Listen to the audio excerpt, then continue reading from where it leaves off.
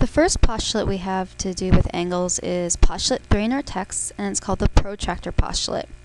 The protractor postulate is very similar to the ruler postulate that we saw with line segments. What it tells us is that if we have an angle, we can assign a numeric value to represent the openness of that angle. So let's say I have an angle.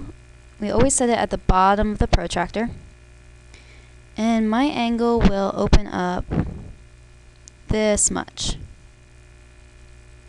Looking at our protractor, we see we're at about 51 degrees. So this angle has an openness, and the numeric value we use to represent that is 51 degrees. So if I tell you an angle has a measure of 51 degrees, you should always be able to construct an angle that has exactly that amount of openness. Let's look at one more angle against the protractor. This time we'll do it from the left side, and we'll make this angle extend out here. So our red angle, use a double arc to show that the red and blue have different measures.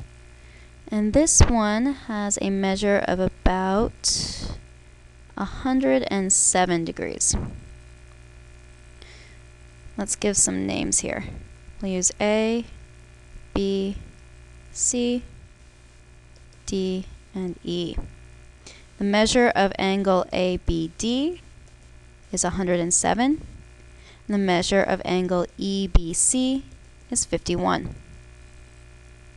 Alright, now that we can assign numeric values to represent the openness of angles, we'll look at 4 special angles that appear a lot in geometry. The first one is an acute angle.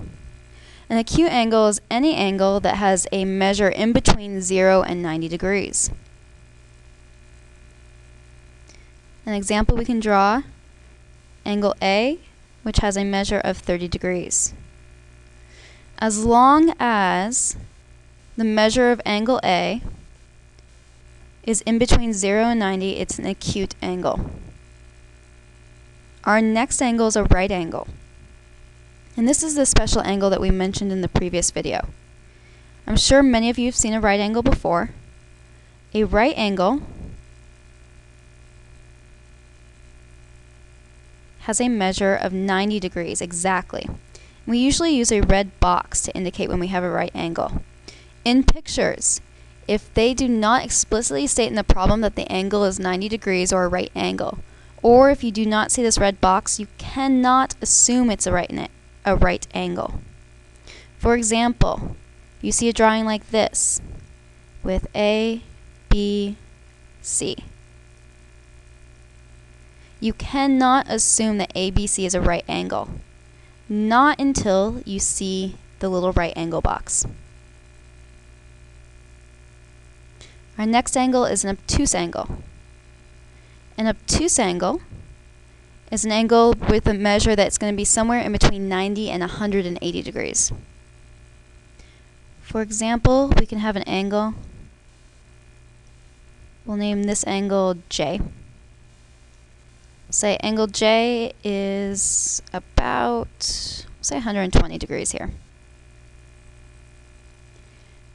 As long as the measure of angle J is greater than 90 and less than 180, it is considered an obtuse angle. Lastly, we will talk about a straight angle. A straight angle, just like it sounds, our two rays create a straight line. So here, the measure of angle ABC will always be 180 degrees. And that is true of any straight angle. Alright, we'll try an example. Make sure you look at the next video for the example, and then we'll also move on to postulate 4. Review this video if you need to have any questions about the 4 special types of angles, what each of those look like, or about the protractor postulate.